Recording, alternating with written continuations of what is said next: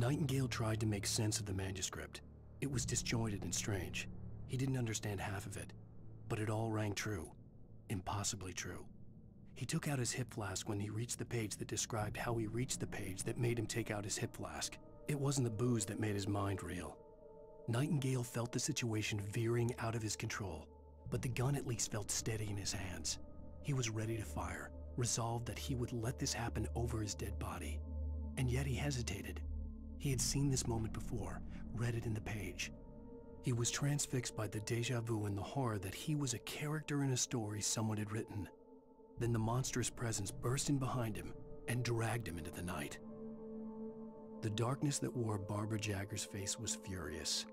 The story in the manuscript had been making it stronger all the time, but now the light had set the writer free and hurt it, weakened it. It was only a matter of days before the dark presence would be strong again, but meanwhile, it would be difficult to recapture the writer.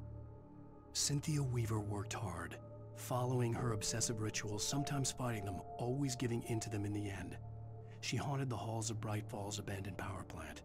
She marked her caches with light-sensitive paint that could only be seen by eyes that had been touched by darkness and saved by light like she'd been. She was preparing defenses and supply lines for the war she knew would come. The war between the forces of light and darkness. For it to be free, the dark presence needed the writer to finish the story.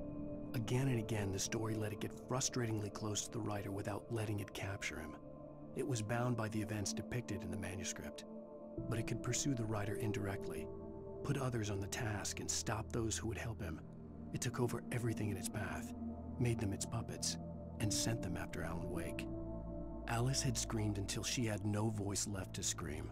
Around her, the darkness was alive. It was cold and wet and malevolent and without end. She was a prisoner, trapped in the dark place. The terror would have burned her mind out, but one thing made her hang on. She could sense Alan in the dark.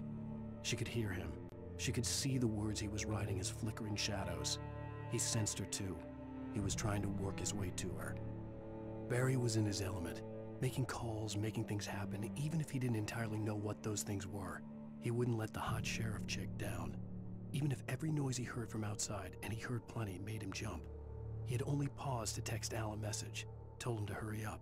Suddenly, Barry froze in mid-dial. A window broke somewhere in the building, and then the lights went out. Barry got back to his feet inside the Bright Falls General Store and dusted himself off. Right next to the cans of baked beans was a locked case filled with flare guns, and yet here was a conveniently placed barrel of crowbars. Barry's smile widened as he realized that this was the classic movie scene where the hero had to gear up and arm himself to the teeth. Barry threw himself into the role. The story I had written in the cabin had come true. Touched by the dark presence, I had written a horror story, but the end was still missing. The story was incomplete, and the last unfinished page of the manuscript still sat in the typewriter in the cabin study. If I could get back there, if I could read the page, then I could write my own ending to this story and save Alice. Sarah was almost starting to relax. Maybe they could turn this into a win yet.